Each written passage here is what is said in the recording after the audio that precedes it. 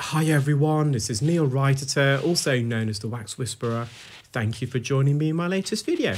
We have here a patient who attended with fully blocked ears, and I'm just commencing with this there right here first. Now, I did ask the patient whether they had been poking inside their ears or whether they wear a hearing aid or any sort of earplug, either to protect their ears from water or noise defenders. And the reason why I asked that, you can see just to the right of the wax plug, there's an indentation. So it just had that appearance that it had been something had pushed in. But the patient advised that wasn't the case.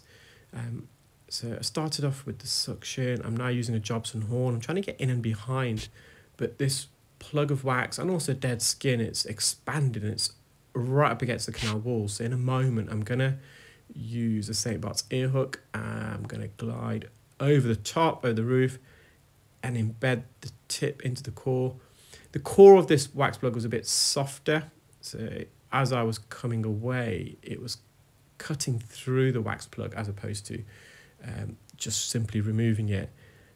Sometimes though, just dissecting the wax plug into smaller pieces does help. We can go in with the vacuum and suction that away. But in this case, again, I can just see an opportunity, once I remove this out of the way, to continue using the ear hook, trying to prise this out of the ear. So I'm just going posteriorly to the back part of the ear canal.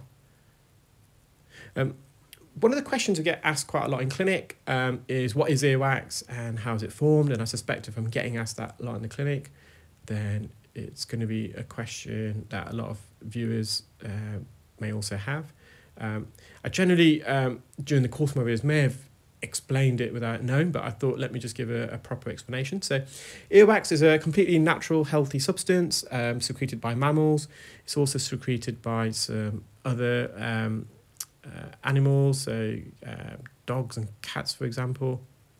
And its function is believed to help to protect the ear canal from bacteria and fungi, because earwax is slightly acidic and the acidity helps to inhibit fungal and bacterial growth, or should I say harmful bacterial and fungal growth. So our ear canal itself has got what we call skin flora. It's an ecosystem, if you like, living on the skin of the ear canal, and that's made up of multiple strains of bacteria and fungi. These are healthy fungus and bacteria, and they protect the ear from more dangerous strains of bacteria and fungus. Earwax also, typically it's quite greasy and oily, and that helps to moisturize and lubricate the skin, so it helps to prevent the skin from drying and cracking. It helps the skin to retain its internal moisture and fluid. And earwax is sticky, so any foreign particles, dust, dirt, pollen that may enter the ear, it sticks to the wax. And for the majority of us, earwax naturally comes out the ear. So the skin that lines the ear canal, as it dies and sheds, it moves sideways out of the ear like a conveyor belt, approximately 1.5 to 3 millimeters a month, same rate as our fingernail growth. And as the skin, as this conveyor belt of skin comes out of the ear, any wax sitting on the surface is also extracted. So what is earwax? What makes it? So earwax is a combination of exfoliated dead skin cells. That's the majority of wax. And that amalgamates and blends in with two substances. The first one is sebum. So sebum is a very viscous, oily, fatty lipid secretion secreted by the sebaceous glands, which are connected to the hair follicles of the hairs that protrude out of the cartilaginous portion of the ear canal.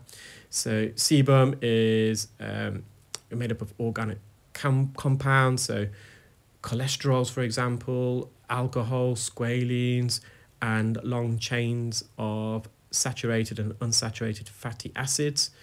And also it's made up of an oily, less viscous, should I say, more watery type of oily sweat, and that's secreted by the sebaceous gland. It's the same sweat that we secrete in our inner groin area and also under our armpits.